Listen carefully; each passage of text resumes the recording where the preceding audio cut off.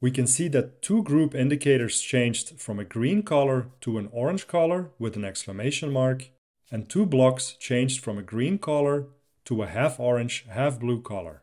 These color changes indicate that these groups and blocks are not consistent anymore with the online project, and a download is required to update these blocks in the controller. So let's download the application.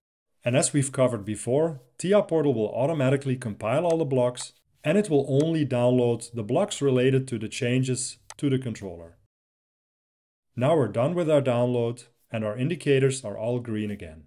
We have no inconsistencies anymore between our online and offline project.